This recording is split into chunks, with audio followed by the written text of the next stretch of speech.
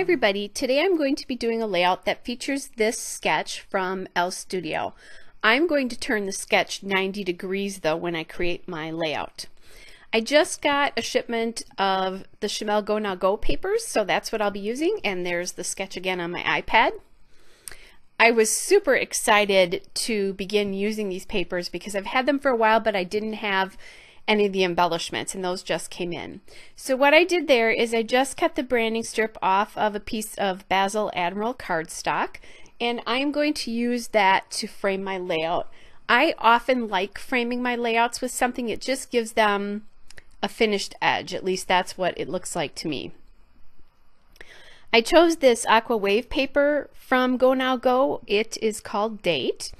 And you can see there that I've already decided, because I'm using photos that they're 4x6s. In the sketch they were horizontal orientation, but I have these vertically oriented photos. And oftentimes I'll use two horizontal photos or two vertical photos kind of like side by side.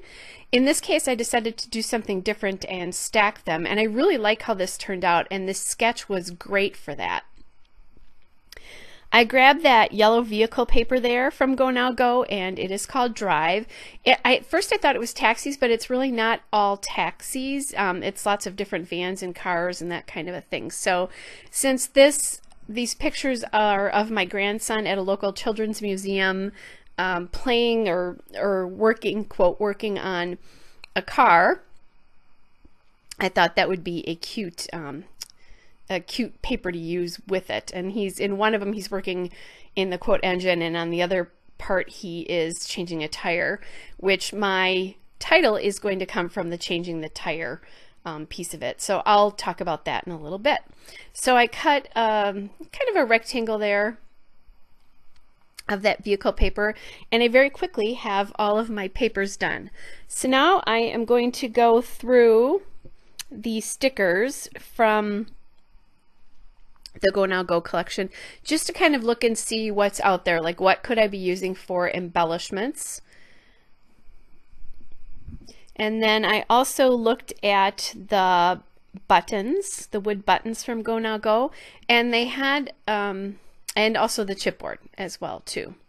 So on the chipboard stickers, there is a car, and they're actually called stickers. There's a car, and I accidentally stuck that to my paper, so I very carefully removed that before I put it on the wax paper. There's a car, which of course is appropriate, plus the car, and that's blue. There, and then on the wood buttons there's a taxi button. So I thought, I'm not planning on taking any taxis anytime soon, so I thought I would use that. Now I just changed my ATG roll and was hoping that that would get rid of the problem that I'm having. I might need to take it off and just really clean the whole thing at some point, but you know, when I'm down in my scrap room, I want to be scrapping, not changing my ATG and cleaning it. So we'll see what happens there. Anyway, on this layout I am using some things that are a little bit more themey than I tend to use. So, you know, the car paper, the car chipboard, and the little taxi button. But I really like the way those all support the story, so that's why I decided to use them. All right, so now I have that down.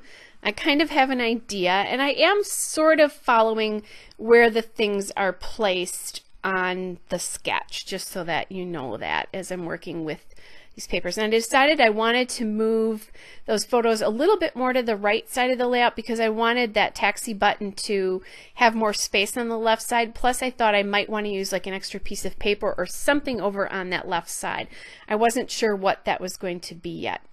Now I have the ephemera from Go Now Go. They are called die cut shapes in this particular collection.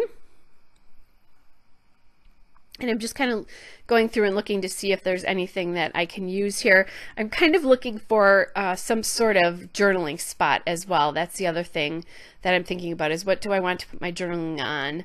I know I have an idea at this point what I want the title to be.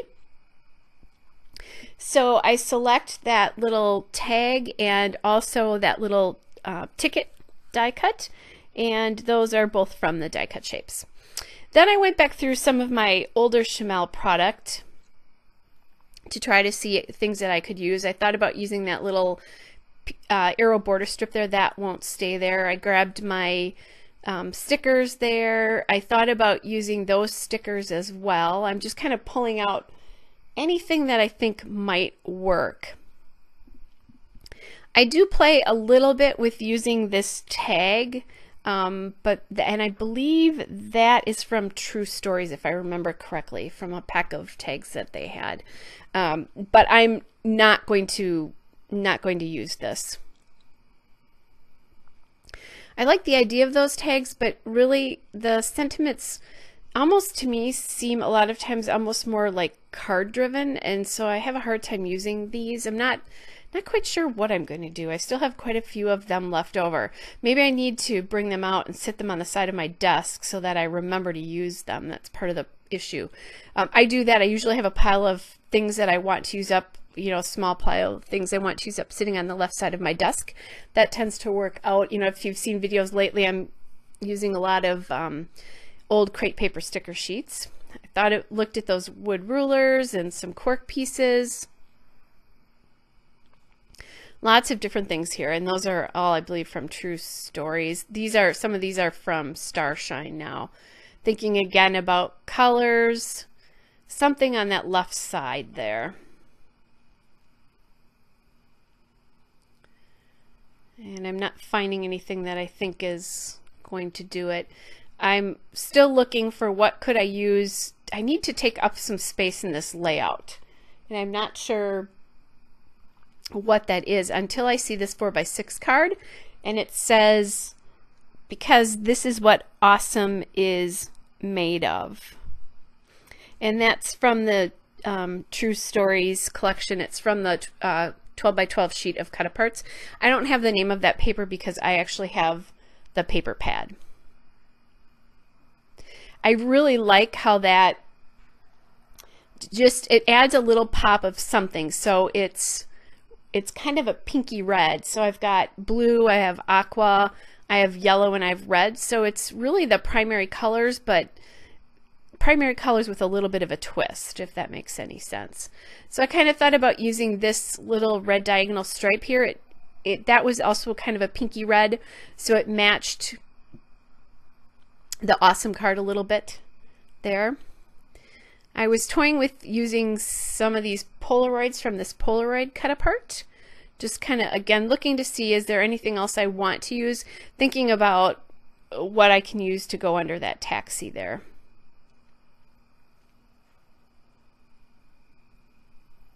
Or that taxi button. And then I found this strip, and I don't remember what the words say on that. They were really awesome. But when I did it, I realized the strip, once I cut this apart, I realized that the words on the strip really went almost the full 12x12 length, and that wasn't going to work so much for me because the pictures aren't 12 inches tall. They're about 10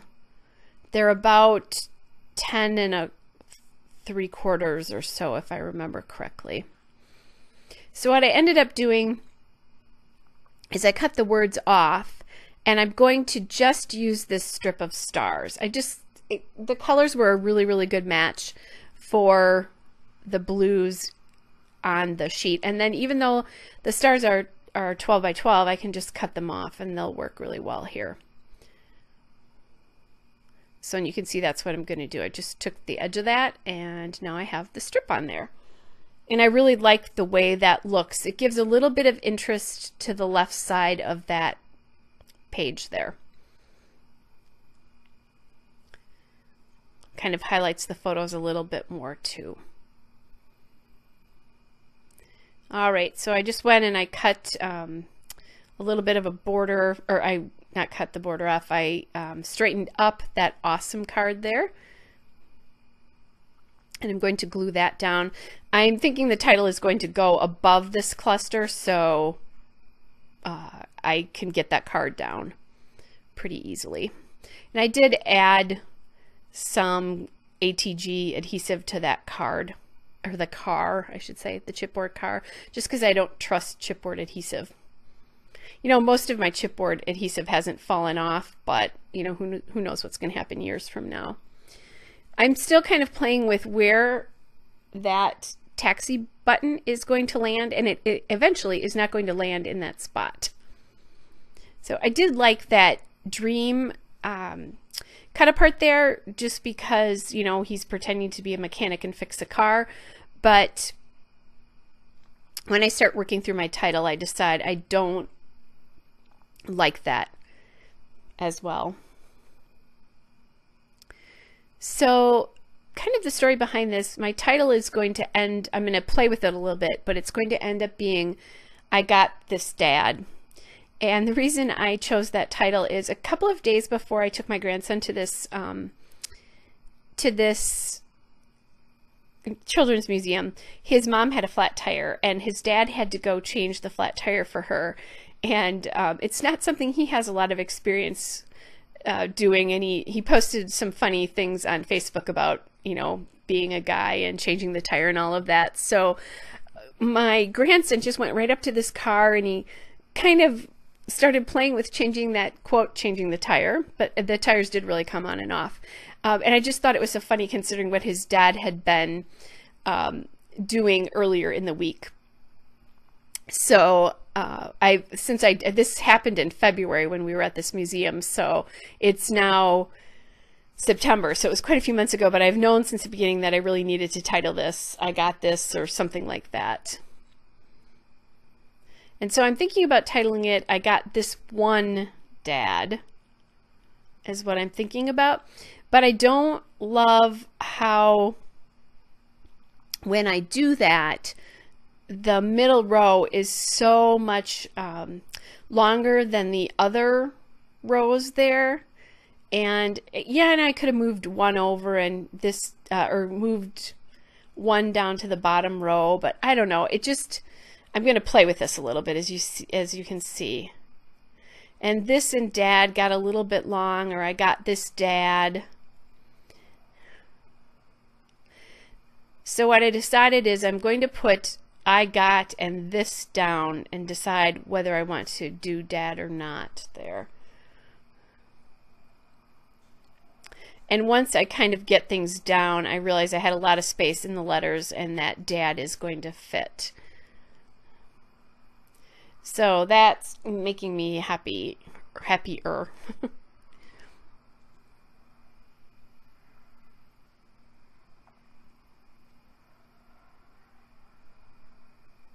And I actually did not put any extra adhesive on these chipboard letters now that I think about it. So we'll see how that holds up. This alpha, by the way, is a Schmel alpha, or it's a thicker chipboard alpha from one of the Schmel collections. It's called Hipster, and the color is black. So then I decided what I wanted to do is, I had that little ticket die cut that I can journal on, and I decided that I wanted that up at the top because it would give me 3 areas of embellishment if I could find something for the left side. And then I put the taxi button up there, and I found this little banner from the True Stories collection from the small sticker book, and it says Embrace Creativity, which he's being creative right there. So I decided that would be a really good match, and it is that pinky red again because that is from the same collection as the Awesome card is from. And I'm just adding some of my foam tape there to the back of the sticker, just so that pops up, because the car will be dimensional, the taxi button is dimensional, and then this banner will be dimensional over here. And then as I'm sitting there, I saw this little chipboard star from the Starshine chipboard pack there. And I decided I liked those two things together. So I'm going to play a little bit with how that needs to go, but it just echoes the star on the left side. So that was kind of a nice match there. It adds a little bit more blue up into that cluster at the top, right? And I just like the way you now have the 3 clusters, framing the photos and the awesome card. And then the journaling is in 2 out of the 3 clusters. And I'll just quickly journal here. I am going to, I'll kind of tap the tag at the end of this to show you that there's no twine in there. You'll see it in the still shots. I just took some black and white We Are Memory Keepers twine and added it to the tag. I'm just about done. There'll be a still shot and some detail shots here. Hope you are all well. Bye.